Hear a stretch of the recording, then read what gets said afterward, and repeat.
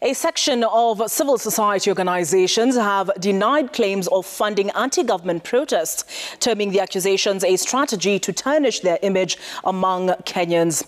The civil society countering government's accusations, even as the American-based philanthropic organization, and that is Ford Foundation, directed the government to its website for answers to audit queries it had raised via Foreign Affairs Principal Secretary Korir Sing'oei, who I should mention was unable to join us tonight, but will be joining us tomorrow. And the Kenyan Foreign and Diaspora Affairs Ministry had raised audit queries as regards a total of 752 million shillings disbursed to 16 non-governmental organizations by the US-based foundation. Safina Cheng Ouma with that report. A section of civil society organizations have termed accusations by the government of funding protests against it a breach of constitutionally protected freedoms. The civil society organizations, among them the Kenya Human Rights Commission and Transparency International, say their advocacy for good governance should not be mistaken for support for law-breaking. We are deeply concerned by the recent letter by the government of Kenya implying that civil society organizations fund and support unlawful behavior and unruly protests, which are a stark contradiction to our work. We categorically repudiate these unfounded accusations and ask the government to remain true to the Constitution and protect independent civil society organizations and the media in Kenya. According to the organizations, the move is part of a well-orchestrated strategy by the government to tarnish their image among Kenyans and to water down their pivotal role.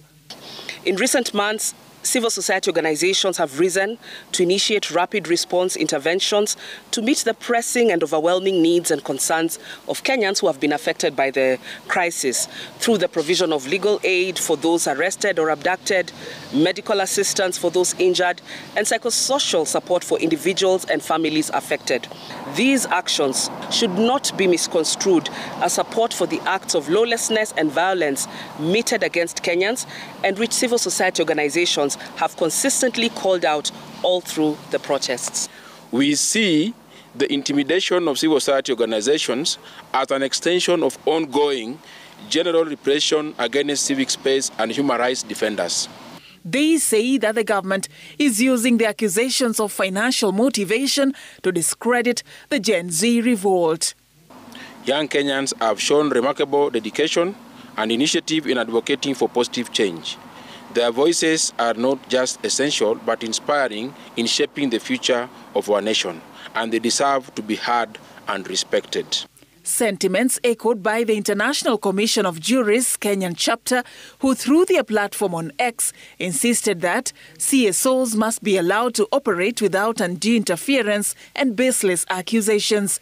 US-based charitable organization Ford Foundation has responded to a letter by the Ministry of Foreign and Diaspora Affairs raising audit queries over funding amounting to 752 million shillings, which was allegedly sent to 16 non-governmental organizations in the country between April 2023 and May 2024.